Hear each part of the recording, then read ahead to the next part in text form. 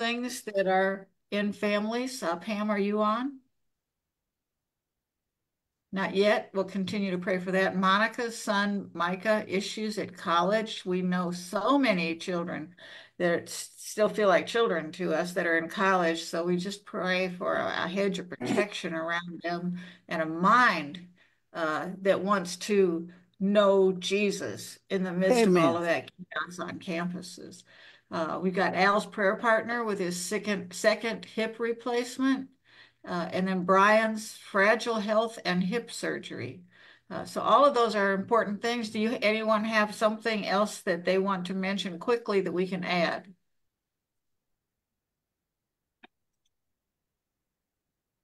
All right. Well, we know there's things going on in each of our lives that need prayer. And so we will just pray for all these unspoken requests as we pray for these as well. Scylla? All right. And I want to ask my friend Miss Gloria, you were first one on this morning. So I'm going to select you this morning to raise our prayers up to God and pray for just open us in a word of prayer this morning. Would you do that for us, Miss Francis? Oh, okay. I will. I thought you were asking Gloria, but she can't unmute. So you're asking me to pray? Would you? I will. Yeah. Thank you. Our God and our Father, we thank you so much for the privilege that we have to gather in this manner. Amen. Lord, that you know our hearts, you know our heart's desires, you know the things that trouble us. Yeah. Continue to lift up all these issues with hips and illnesses and those kinds of things, Lord.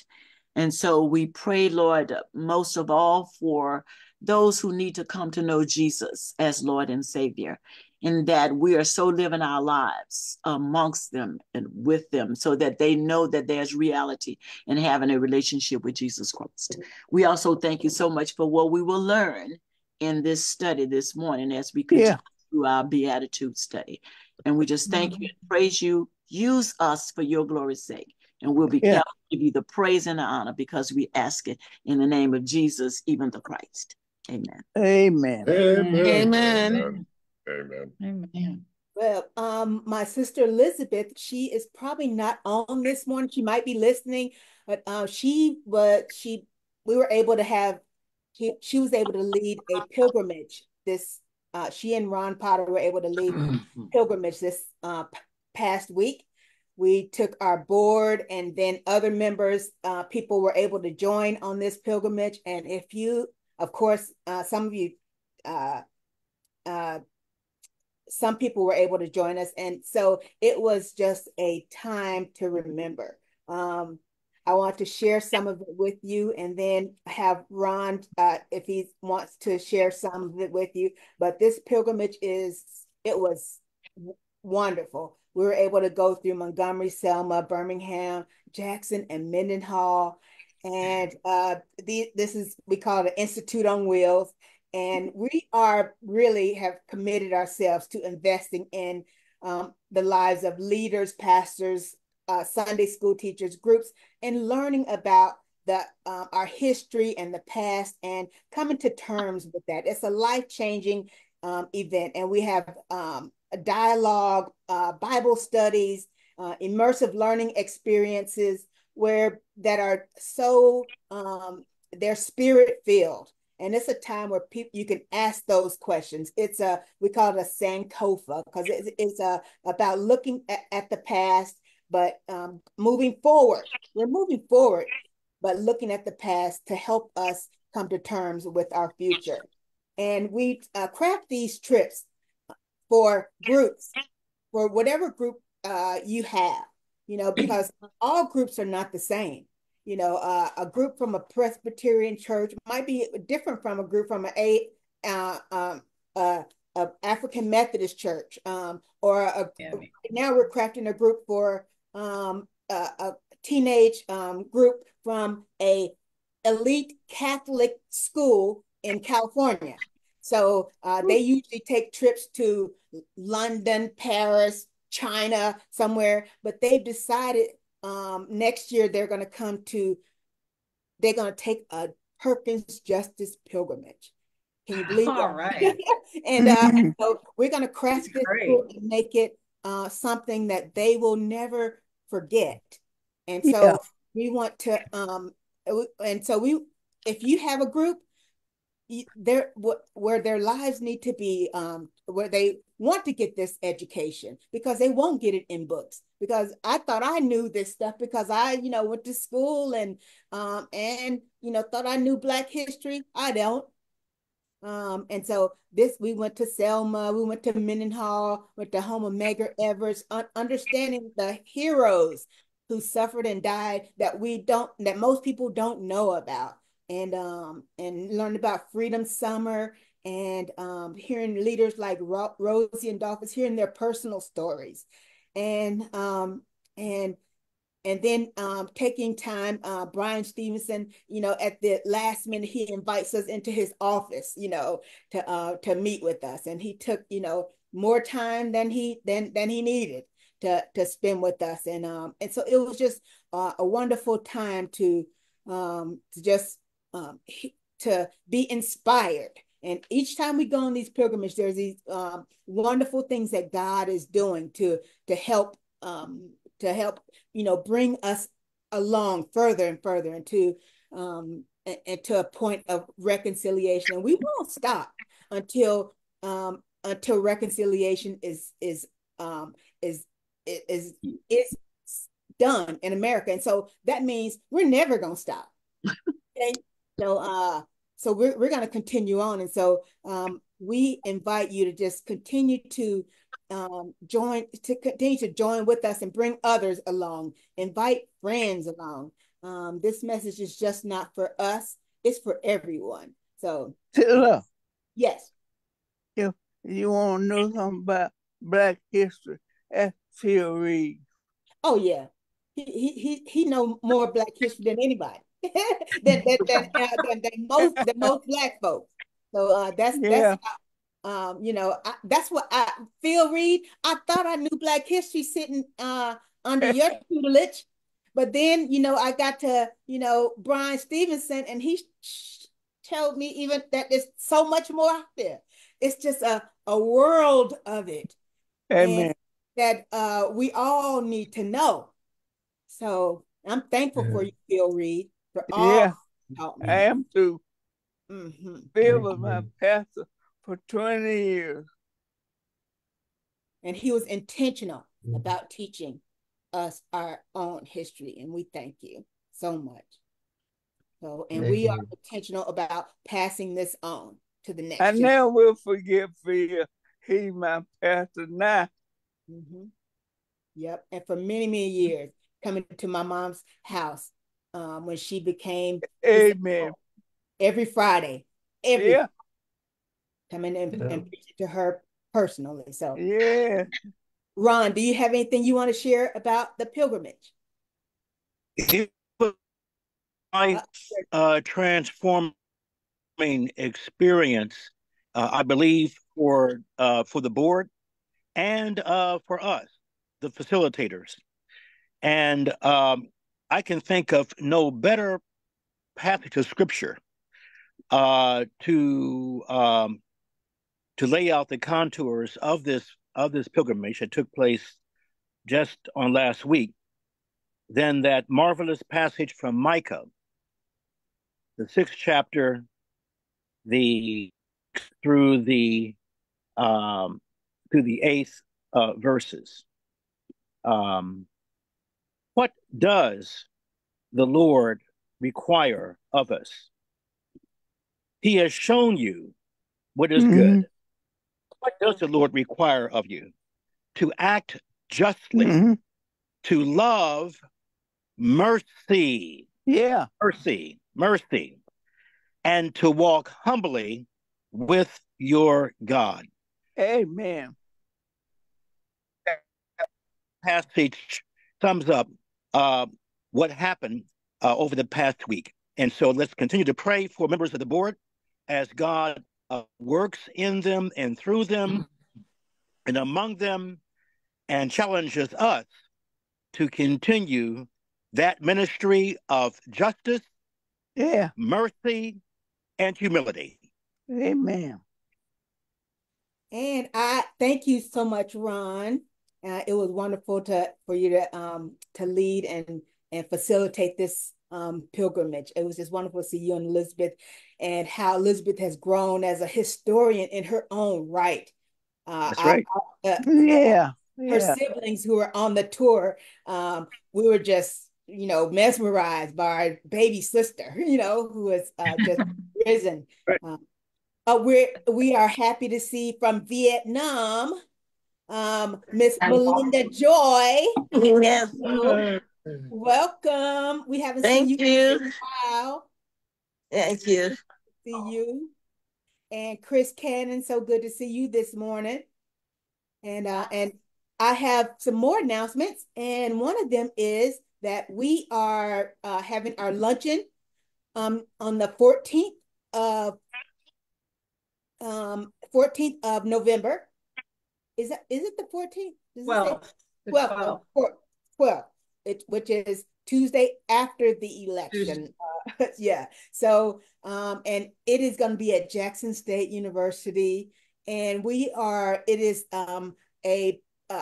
it is celebrating the John and Vera Mae Perkins Endowed Scholarship there. And this is so special to us.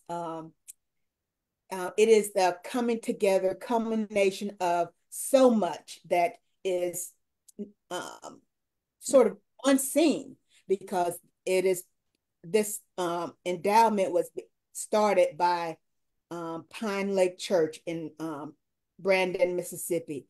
And that is where John Perkins was beaten in the Brandon jail. And that was, it's so inspiring where, that this has begun. And they, in 2022, they became the 8th of the 10 Perkins Legacy Schools. And so Jackson State is proud to be a Perkins Legacy School, and we're having this scholarship luncheon. And if you're in town, happen to be in town, you can RSVP for it at you can just go to our website or call our office. We'll get you in there. So, but don't show up without registering or letting us know.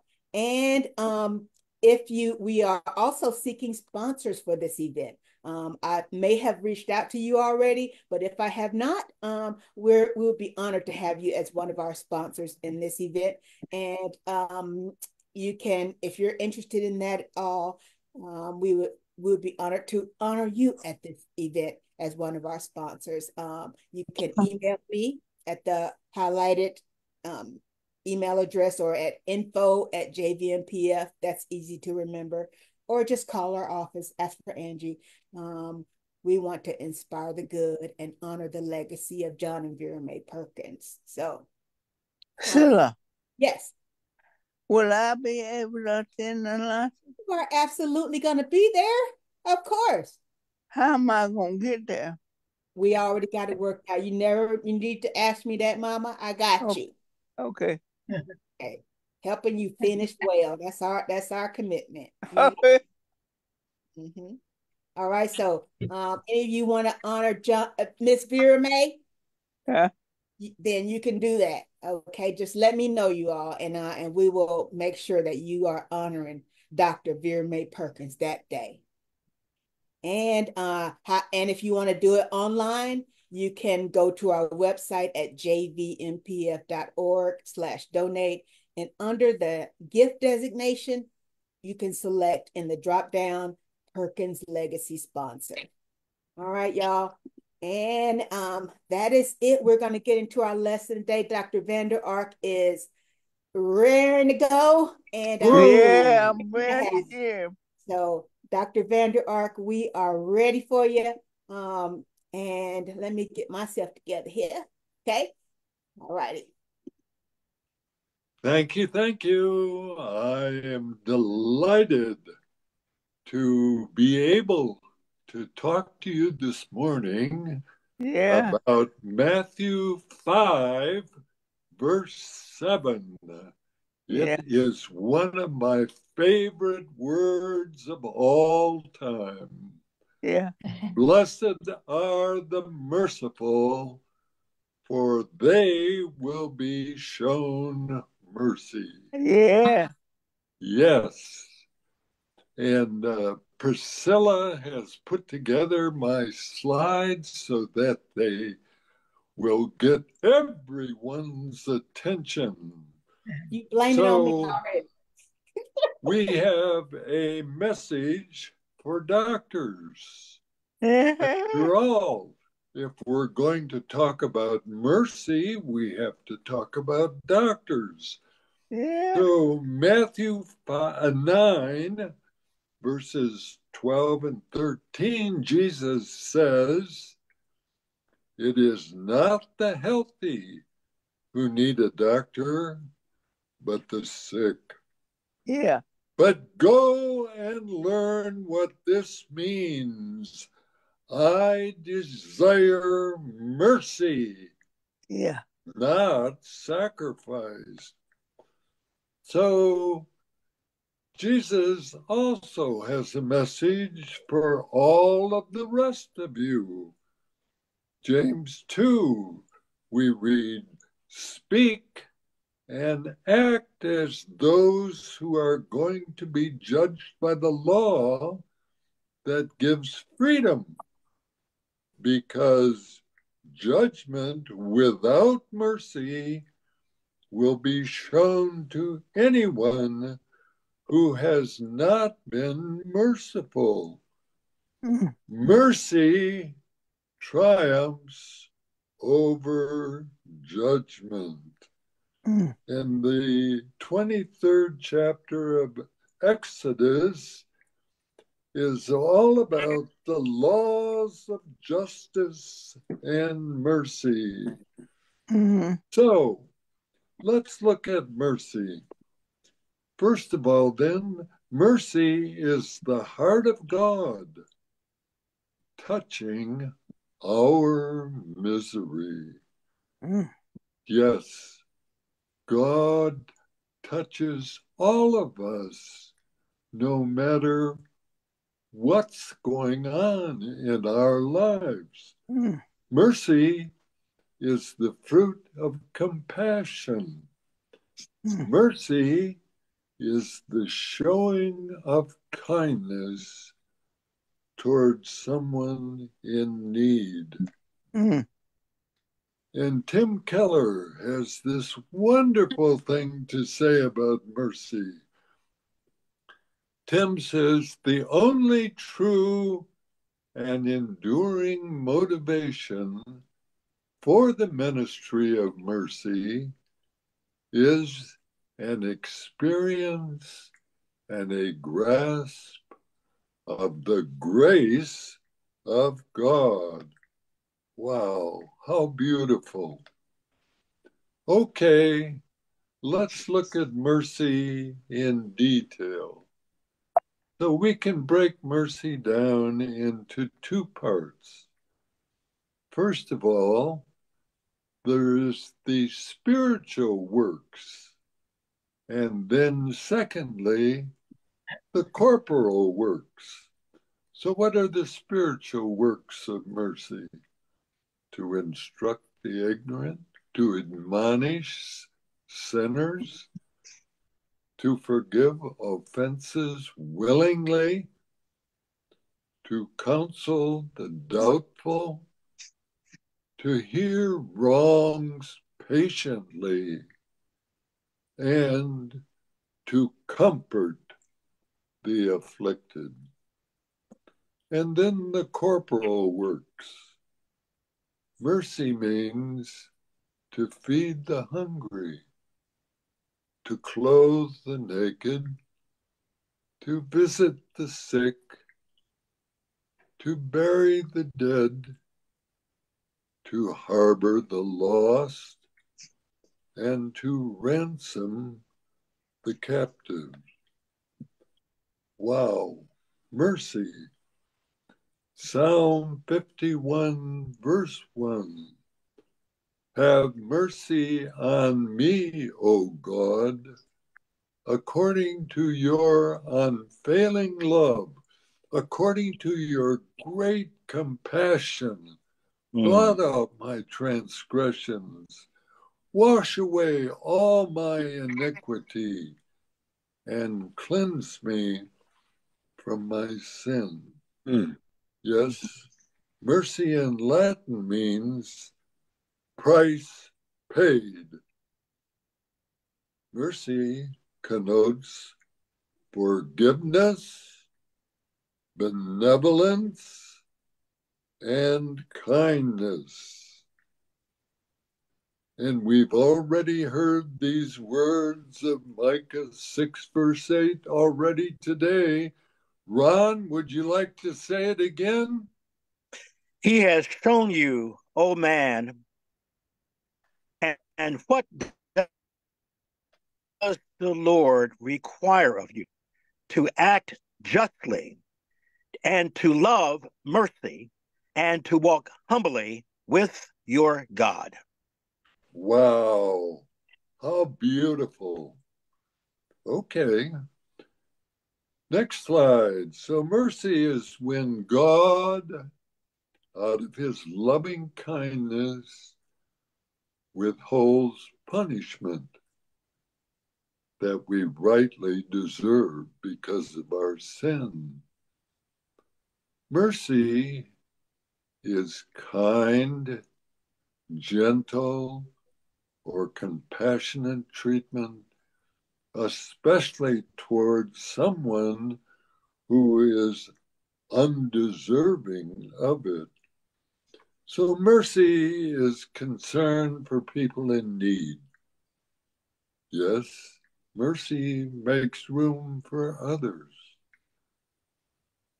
Mercy is not just a feeling of sympathy or sadness, but mercy is really getting inside the other person's skin, feeling what they feel, understanding their misery, and then helping them through it. Yes, mercy means helping those who are less fortunate, including those who must deal with disappointment, with disease, and with distress.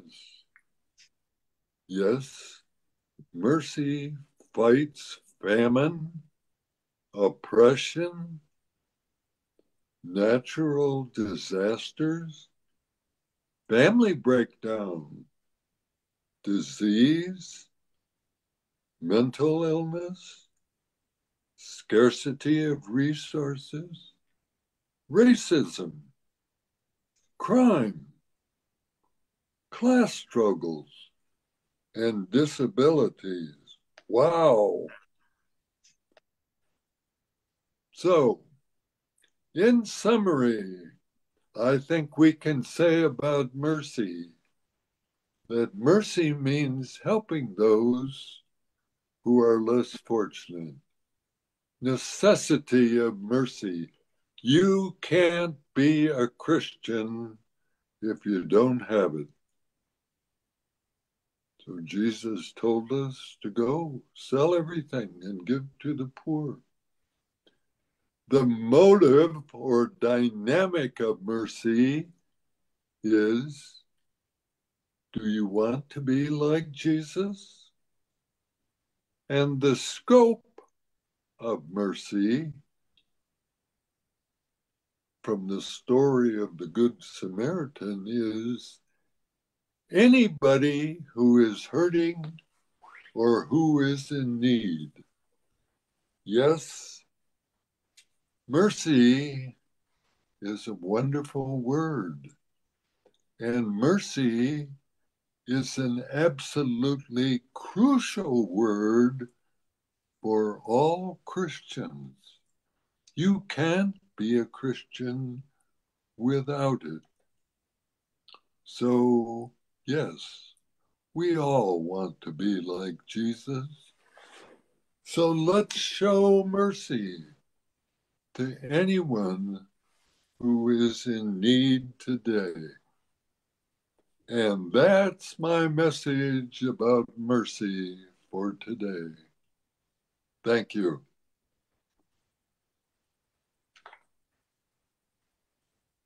So, Dr. Vander, are you saying that you can't be a Christian without mercy?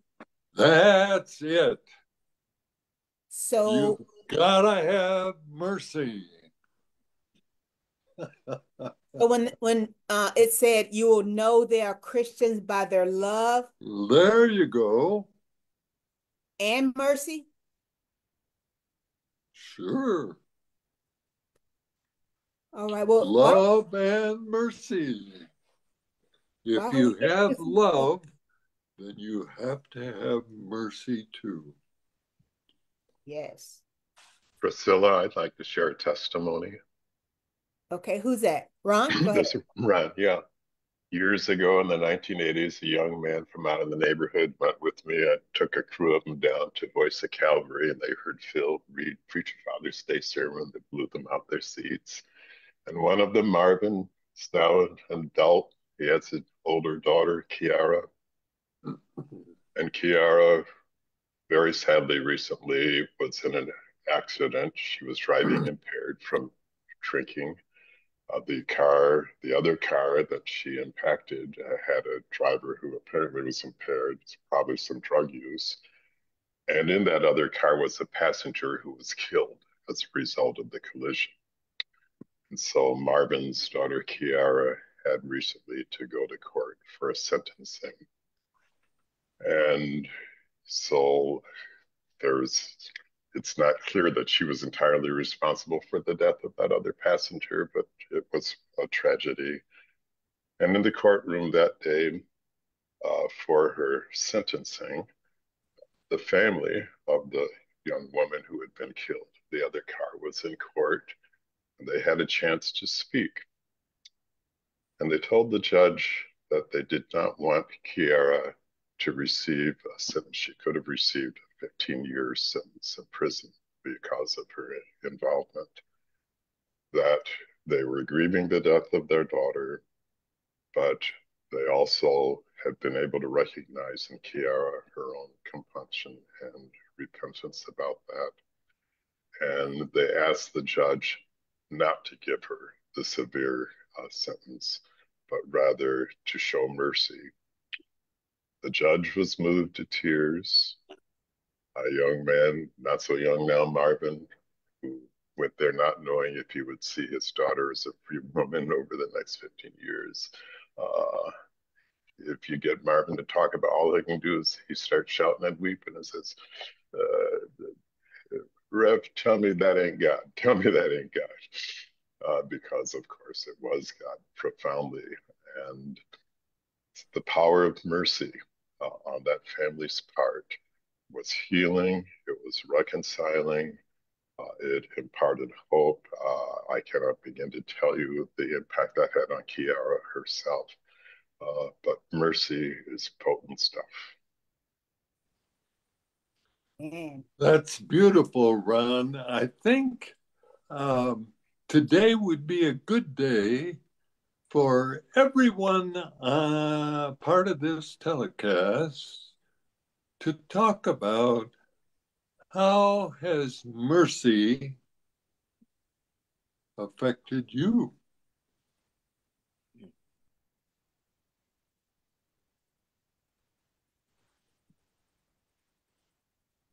Can I say something? Absolutely. Yeah, it just hit me, when we said mercy is necessary to be a Christian. And I went and looked Titus 3:4-7. But when the kindness and love of God, our Savior, appeared, he saved us, not because of righteous things we had done, but because of his mercy. Yeah. So without his mercy, there would be no Christianity. Amen. Yeah. Melinda Joy. Unmute yourself. Yes, can you hear me? Yes, so I was just thinking about the passage that says merciful, and so not merciless. And that the fullness of mercy means that we can get empty ourselves when we are going through things in life. And yet, in the midst of that, as we're going through, how do we allow ourselves to be filled back up again with the mercy of Jesus for other people as well? I'll just say this quickly. Being in Vietnam here, I was in a typhoon that we just had. And so in that typhoon was just, a lot of damage and stuff. But it made me think about the people who just was there for each other. And I feel that even for myself, what I learned, not just in a natural typhoon, but what I learned in my emotional typhoons is that sometimes I don't feel like having mercy. I just want to kind of get on with my own life, if the truth be told. But the Lord is the one, when we go to him, he strengthens us and he fills us up so that we are really merciful. Right, right. Because Beautiful. that's so well said. Because when you are giving to others, you are emptying yourself. Mm-hmm. Take Yes. on their burden. It's like a seesaw. And when we were on our pilgrimage, we were talking about leveraging your privilege. You are giving yourself away for someone else. Yes. And Yes. and we all have such privilege in America that we don't even so much that we give ourselves away to others. And now we're seeing that Jesus is commanding us to do so. So, Dave, Yes. thanks so much. Thank So you. this discussion made me think of the 3 weeks that I just spent in Florida doing relief work after the hurricane, and that the biggest work we could do is to show mercy and to show compassion and love. And we had a sign up in the headquarters of the Red Cross that said, "We are at war. Our enemy is suffering.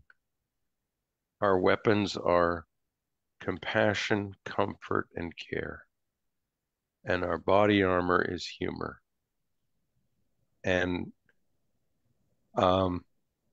really, that the Red Cross is not a Christian organization, but in there is a lot of people who come to do acts of mercy, and they do it out of a inner conviction, and it's a way of letting our light shine without wearing it on our sleeve.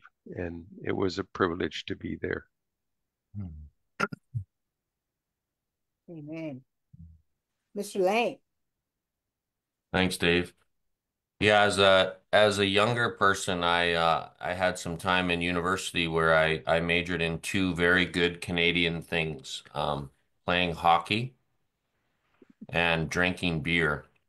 And one night I got myself in a bad spot that landed me in the president of my Christian college's office. I'm wearing that t-shirt today, actually, sweatshirt today. And as I was stumbling to try to explain my actions of the previous night, the president said to me, "Hey, Lane, do you think you'd remember if you hadn't been drinking so much?" And I was a bit of a smart aleck back in those days. Maybe I still am. And I was quiet and I said, "I think Jesus helped me just say yes. I think I would remember." And he showed me mercy and shocked me by saying, "You should probably think about that. You can go." And that, I'd love to tell you that I haven't had any slip ups since then. We all know that wouldn't be true, but it was a beautiful mercy that I've thought of many, many times. And I met Jesus through that president that day. Beautiful. I'm sure that we can think of times that we have been shown some kind of mercy that we did not deserve. And it was a turning point in our lives like that. Thank you.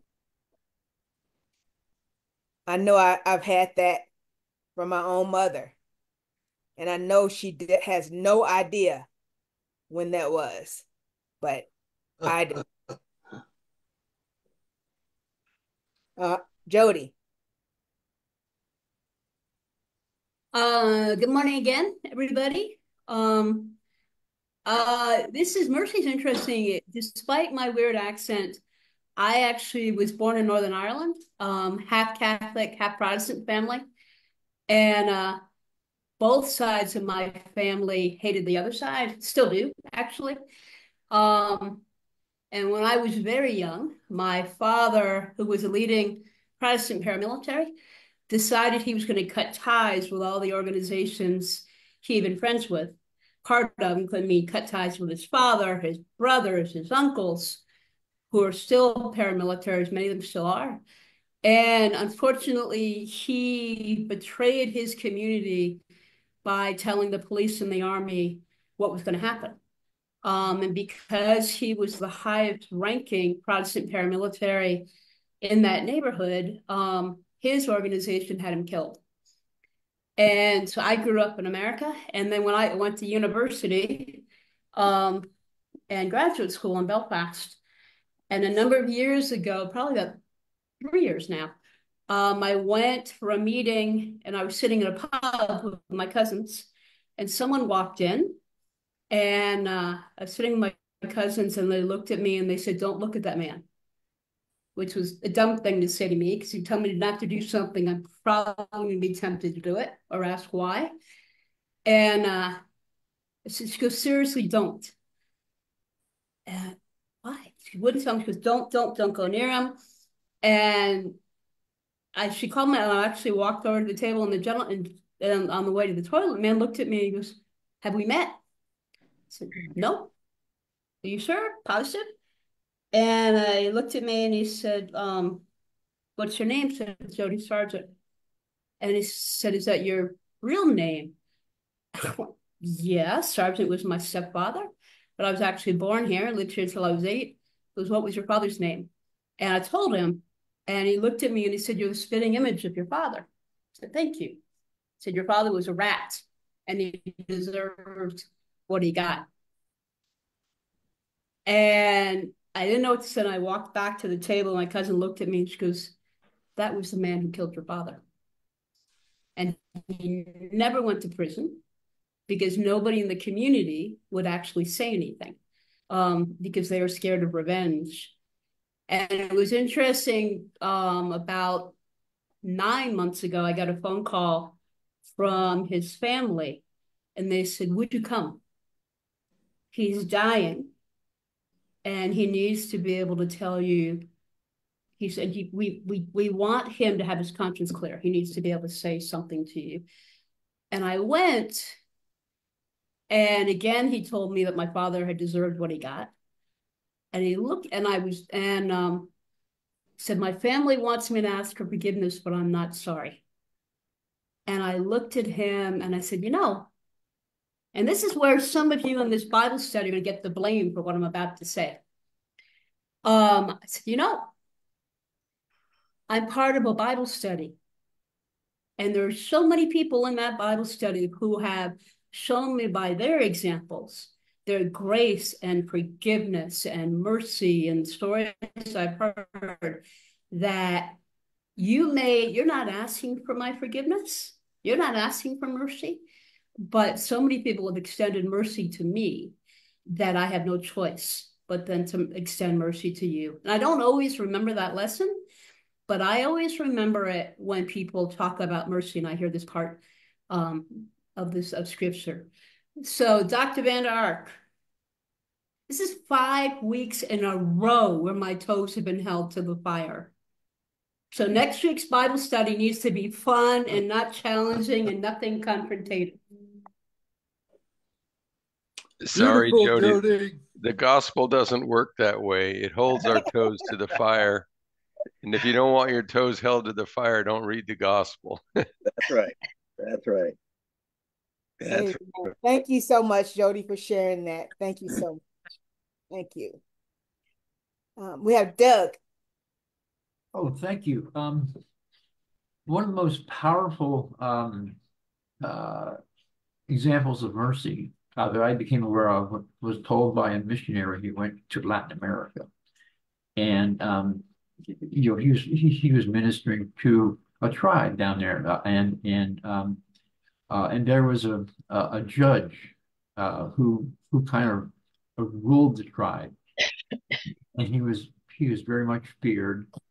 And you know what happened was that if you're caught stealing, you had the punishment was you get flogged, and you know, so he was presiding over, you know, all these criminals, and you know, and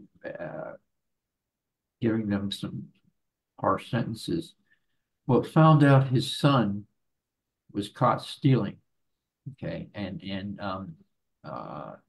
so his son was brought up in front of his fearsome father, you know, who uh, you know, is like, what's going to happen to this kid? The father pronounced sentence.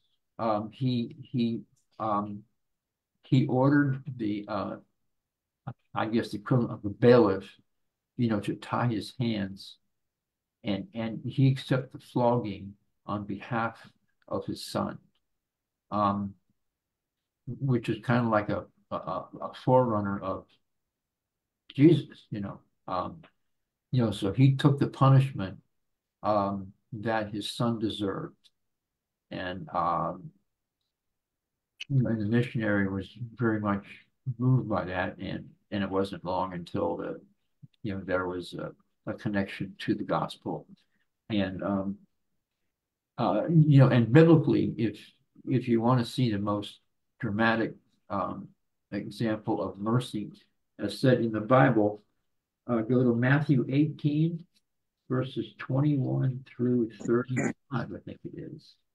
You know, that's a pretty powerful story right there. You know, I just would encourage all of us to read that story and reread it if we've read it already.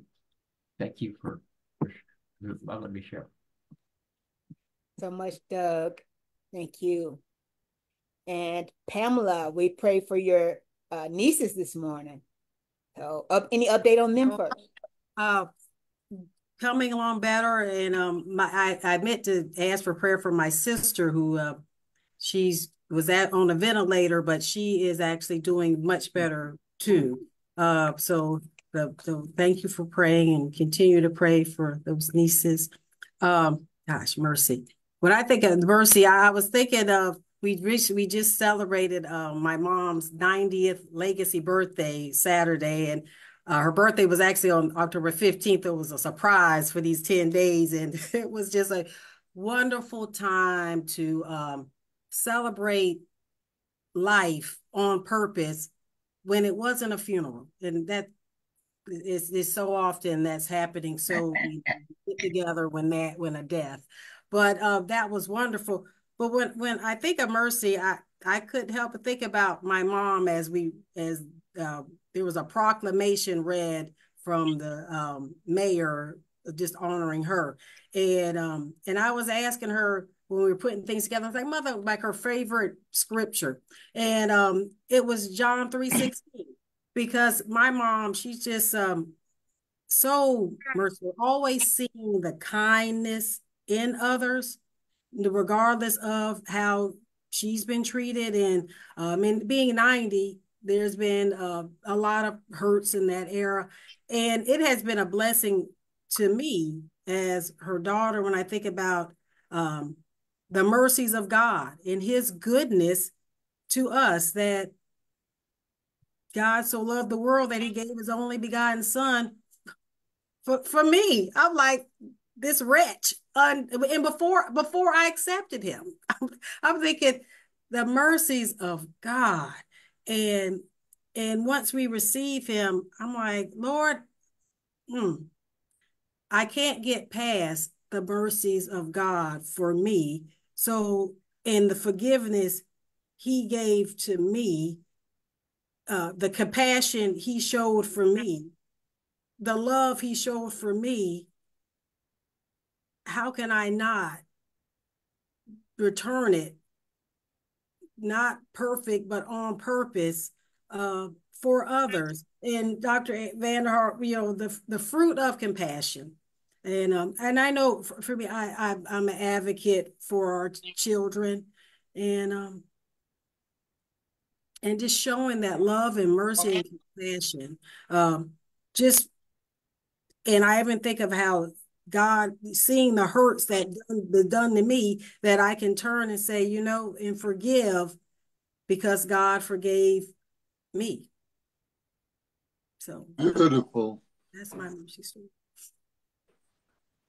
Wow, that sounds like some wisdom is being passed down, and She has wisdom and mercy. mhm. Amen. Thank you for sharing. Boy, Yeah. morning. I've been waiting for a long time to share this, but I can't tell you it all now. But I think y'all know Pastor Don Coleman of East End Fellowship. Uh, I said it a couple of years ago, and you said, "Yeah, I remember Don, Pastor Don Coleman," and his co-pastor Nathan Walton went to the CCDA meeting, and my granddaughter Lainey Moore was part of that, and she's a Perkins scholar. And she said she's going to try to join y'all this next week. She couldn't do it today. She's in her last semester at University of Virginia, going to graduate, but she's very sweet, and I hope she'll join y'all. But my story is, and I won't tell you today, Pastor Don said, you need to write that story.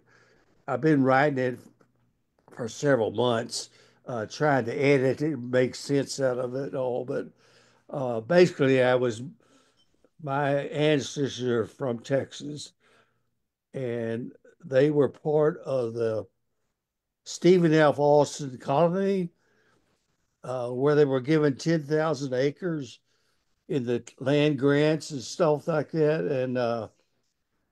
And my mother passed away at 99, and I asked her before she went, did the Hogue, it's the Hogue family, Hogue, did the Hogue family ever have enslaved people? And she says, oh no. Well, if you look up Grimes County, Texas on Wikipedia, it says you couldn't have a farm of any size that was successful without at least 20 enslaved families or people. I don't know how I said it.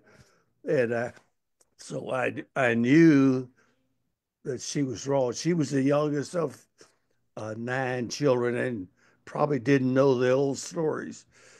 But anyway, I want to tell that story sometime because I'm so grateful. And my my ability to have a house and to have the education all goes back to that indebtedness we have to the people of color, including them indigenous people that were forced to go to Oklahoma from that land. So I just want to tell that story sometime. I'll be And, quiet.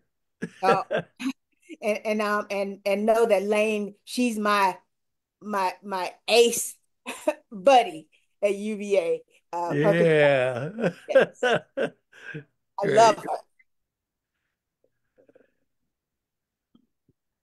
This has been a riveting conversation, and these testimonies they just mean so much because I know that these are life-changing moments, aha moments that this just really changes your life. Anyone else Hey, having? Priscilla, before we go, there's another person on here from Rwanda, and I just wanted to introduce everyone to my new friend, Esther Carabo, who is doing Wave incredible your work hand, in a Esther. nonprofit here, working with Congolese refugees. So I wanted to make sure that everybody got a chance to say hello, and Esther would say hello. Hello, hello.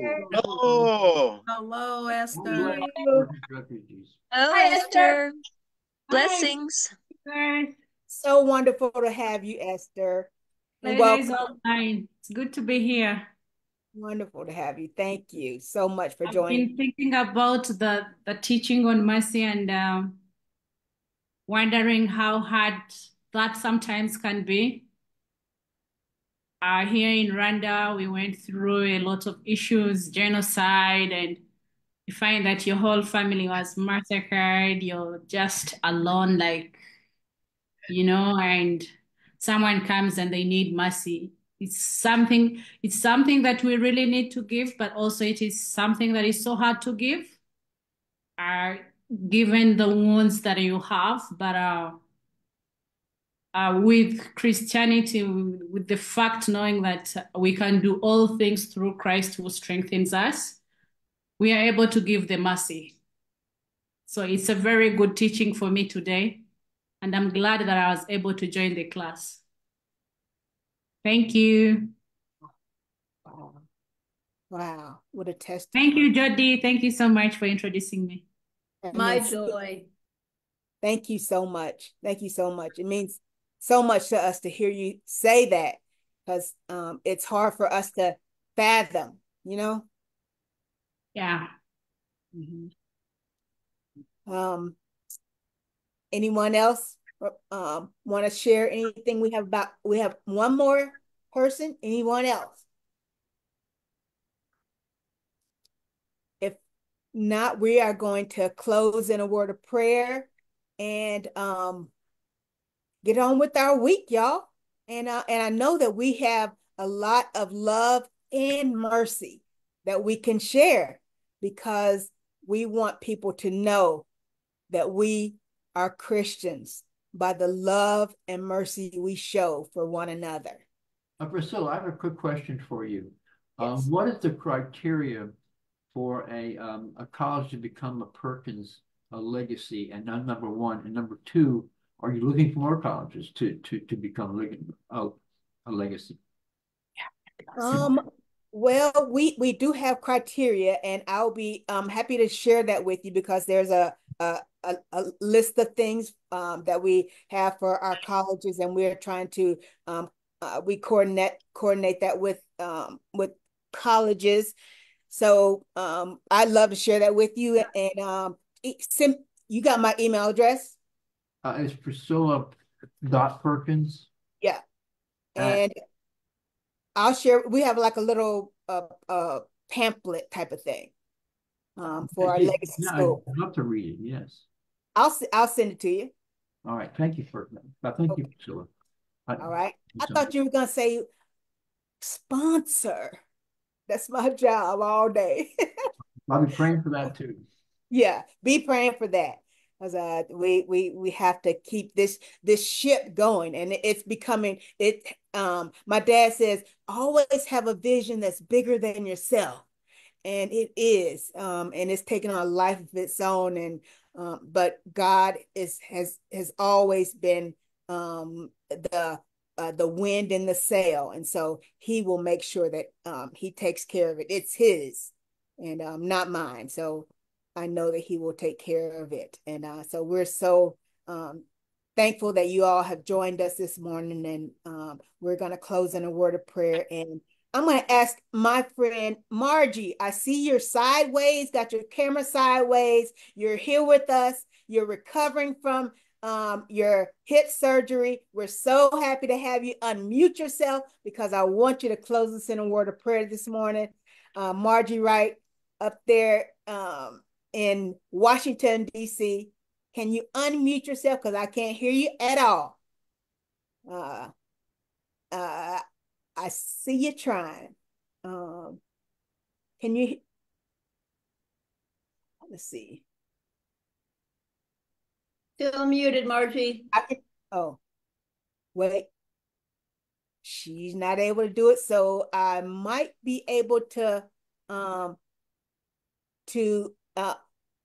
ask Melinda, who is sitting right next to her. Let's get some prayers from Vietnam to close us out in a word of prayer this morning. Amen. Yes. So, Father, we are, first of all, we are beyond humbled that sometimes we know mercy and justice sit right next to each other. And so we do understand, all of us on here, that there's times when we did not get what was due us. So, Father, we just thank you for our Bible study. We thank you, Father, for us being together. We thank you for having mercy on us emotionally, having mercy on us spiritually.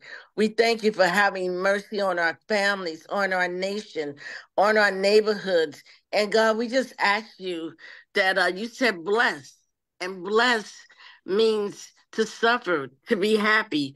And so, Lord, in the midst of all this going on in our lives, we ask you for a mercy that can only come from you. It can't come from us just reading about it. It can't come from someone just telling us about it. We sit in the mercy that you have already given us, and we don't just sit in it. We lean into it, especially the times when we need it the most. So we just thank you. We pray blessings over everyone, whether they're here on this call, Bible study, or if they will be listening later, because the mercy of you triumphs over everything else in our lives. And so we bless you and we thank you. In your son, Jesus' name, amen. Amen. Amen. Thank you guys for joining us, and we will see you guys next week, Tuesday, November 5th. And make sure you go out and vote after Bible study. All right. Amen. And we'll see you again. Aren't you forgetting to tell us something or ask us a question? Isn't there a question that you always ask us every week? Is the love you give away. Give away. That is so right. And show some mercy every day. Whenever you can. God bless you. And bless you guys. Bye. Bye. Thank you. Bye-bye.